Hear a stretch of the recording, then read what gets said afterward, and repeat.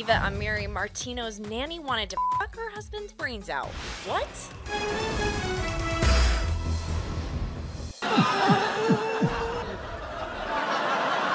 The 30-year-old blogger almost had a nanny gate of her own this month and took to her blog Eva Ever After to share the quote trashy details. Backstory: it all started when Eva was out a nanny a few weeks back.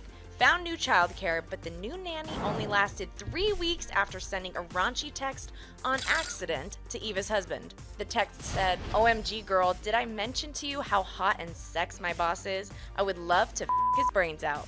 Awkward much? Her husband even taped the uncomfortable dialogue when confronting the woman about the text. She didn't say much, just apologized, and he asked her to leave.